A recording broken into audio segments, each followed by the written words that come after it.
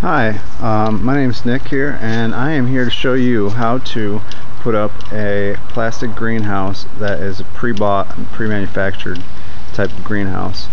And what we're going to do here is we already have a stone walkway built, and we're going to be duct taping some of the crevices and stuff, and I'm going to set you down for that, and then we're going to get the greenhouse out and we're going to go ahead and set that up.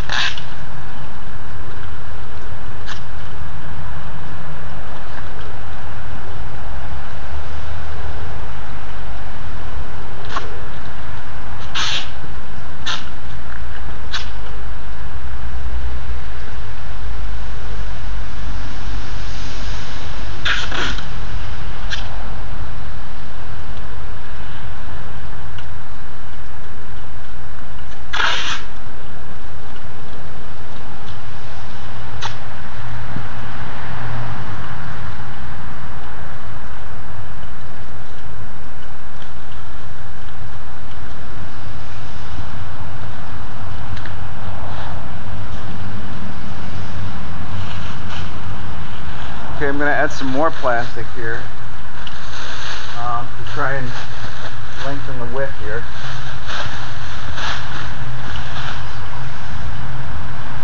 This one's going to go along both sides. Stretch the width.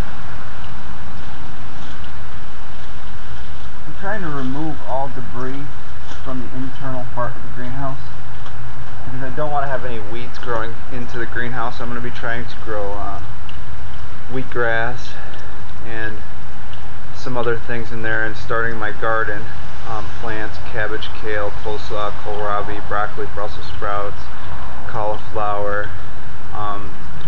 Some of these hardier winter plants, I want to try and get them going so that we have some sort of a sustainable supply of vegetation. Because otherwise I'm at the mercy of many corporations, which doesn't thrill me. So we're going to try and do that. I mean, what do you got to lose? What am I going to do, watch TV? Alright. So I don't like using plastics, and I don't agree with a lot of synthetic chemicals, but I'm using what's cheapest. I need the weeds to stay out, and I need this to be effective and efficient, and it has to be in a sterile environment, sanitary, for growing purposes. You can't have mold. That's why I wouldn't use wood or anything that has a natural fiber. I'm going to be using plastic shelving. I know it's not ideal with chemicals and plastics, but you have to sacrifice at some point different things to achieve some results. So we're gonna do this, and I'll be sending videos through, and I would hope you would subscribe. We'll be making all kinds of videos, ridiculous amounts of juicing and nutrition and things that are just gonna be a help to anyone who is interested in well-being.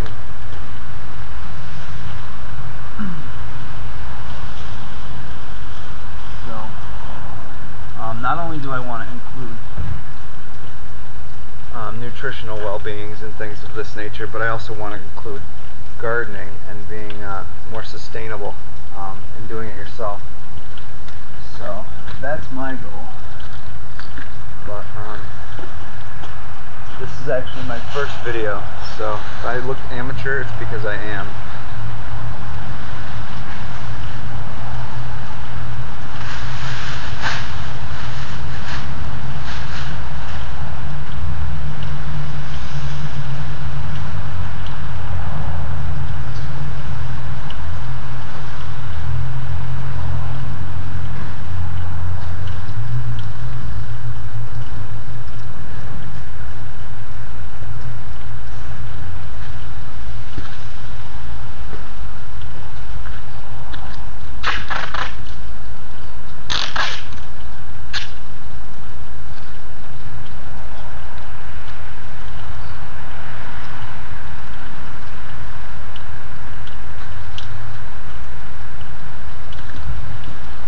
And on top of this, I'm actually going to be using cardboard, so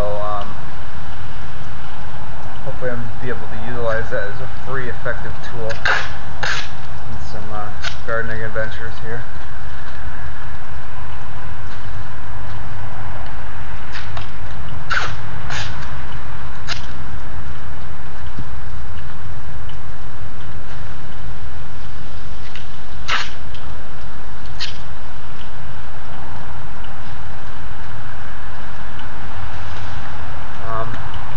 I have a lot of friends who are interested in this way of living and juicing and vegetable gardening and plant-based diet, you know. And I can only describe to them so much about what it means to do all of this and how it's done.